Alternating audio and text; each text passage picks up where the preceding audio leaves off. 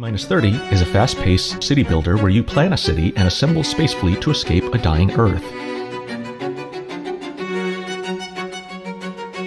You start your new settlement with the intention of turning post-apocalyptic land into working rocketry.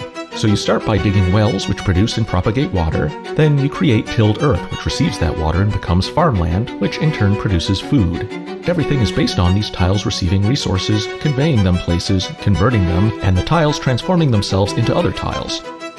You can build up your infrastructure to support solar farms and hydroponics labs to stock sleek generational ships that each rescue thousands of evacuees, or you can remain low-tech and brute force your population off the Earth by building massive numbers of 1960s-era rocketry. Mind you, however you play, you can't save everyone, and people will still end up dead. But that's life.